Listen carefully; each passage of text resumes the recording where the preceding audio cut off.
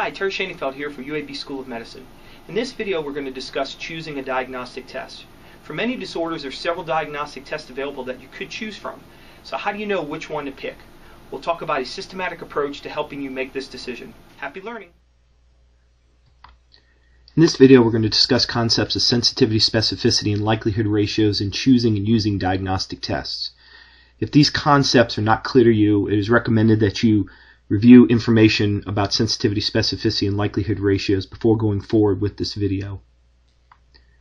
The first step in choosing a diagnostic test is to estimate accurately the pretest probability of disease.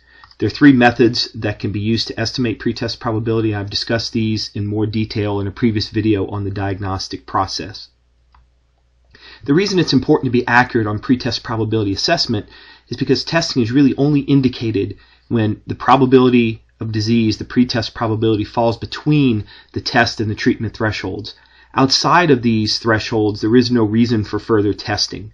So you have to be very accurate so that we know when to order a test, and it's only when the probability of disease falls between the test and the treatment threshold. And this concept was explained in greater detail in the diagnostic process video. And the reason this is important to think about is because there are often multiple tests that could be ordered for a given disease, and we need to pick the right one. So if further testing is indeed indicated because your pretest probability falls between the test and the treatment threshold, then the next step is to choose a diagnostic test to use. And the concepts presented on this slide are going to be very important, one of the most important slides of the entire course. One of the things that we need to do is think about our pretest probability before we order a test. Now this seems intuitive. You should think about pretest probability before testing. But in fact, many physicians order tests without really thinking about the pretest probability and really thinking about the role of testing in a patient. And there's really only two roles of testing: to rule in disease or to rule out disease. And accurately determining pretest probability will help us decide whether we're going to rule in or rule out disease. Third, we need to think about the operating characteristics of our test before we actually choose one.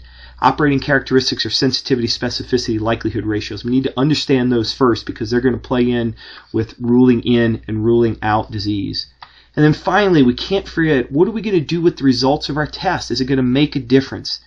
If ordering a test makes no difference in the treatment that you're going to provide, there's no point in ordering the test.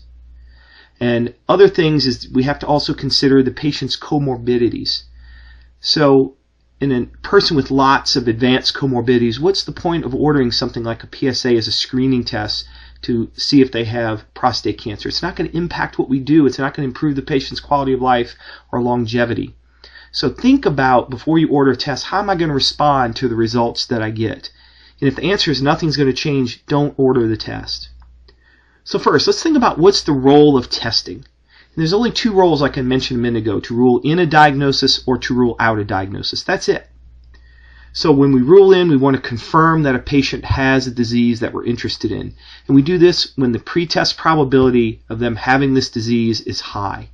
So a patient with a high pretest probability, our goal of testing is to rule in disease. Very important. Ruling out disease, we want to confirm that the patient actually doesn't have this problem. And we do this when the pretest probability is low. So, very important concept: when we have a high pretest probability, our goal is to use a test to rule in disease. When we have a very low pretest probability, our goal for testing is to rule out disease. And this is important because when we want to rule in or rule out, we'll determine what type of test that we're going to choose. And it comes down to this decision of ruling in or ruling out is whether we need a sensitive or a specific test. When we want to rule in disease, we use a specific test. When we want to rule out disease, we choose the most sensitive test. So ruling in, specific test; ruling out, sensitive test. And a good way to help you remember this is the mnemonic SPIN and SNOUT. What SPIN means is a specific test, if it's positive, rules in disease. SNOUT is a sensitive test, if it's negative, rules out disease. So specific tests are used to rule in disease when patients are at a high pretest probability. Sensitive tests are used to rule out disease when patients are at a low pretest probability. Very important concepts. Alternatively, likelihood ratios can be used to choose a test. So if we want to rule in disease, we want to pick a test who has a very high positive likelihood ratio.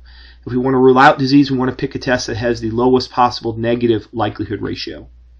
And likelihood ratios are very useful because they're ratios of sensitivity and specificity, incorporate both measures. So in a way, they're really much more useful than sensitivities and specificities by themselves. So let's see how well you've learned these concepts. I'm going to ask you 2 questions. I want you to think about the answers, pause the video, come up with a rationale of why you chose test A, B, or C, and then we'll go on with the video and we'll see how well you did. So first question is, there's 3 possible tests to use in a patient for whom we want to diagnose a particular disease. The particular patient you're looking at right now has low risk for disease, so which among the tests A, B, or C would you choose, and think about why you would choose it.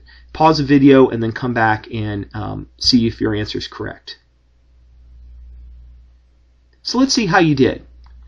So this particular patient is low risk for disease, so we want to rule out disease. When we rule out disease, we want to pick the most sensitive test, or the one with the lowest negative likelihood ratio. So the correct answer here is C, because it has the highest sensitivity at 95%, and you'll also see that the negative likelihood ratio is the lowest amongst all these tests, and so sensitivities and negative likelihood ratios go hand in hand, so they're both very useful in choosing a test. Second question is, again, which one of these 3 tests would you use at a patient who now is at high pretest probability for having this disease? And think about the rationale of which one you chose. So pause the video again, look through these tests, choose one, and then restart the video and see how you did. So let's see how you did. So in patients at high risk for disease, we want to rule in disease. When we rule in, we pick a specific test, or the one with the highest positive likelihood ratio. So the most specific test would be test A. It has a 94% specificity. It also has the highest positive likelihood ratio. So again, to rule in disease, think of spin. To rule out disease, think of snout. This video has helped you understand more about this topic. Remember, if you need any more help, you can always contact me through the course website or through the Contact Me section on my blog. Take care and have a great day.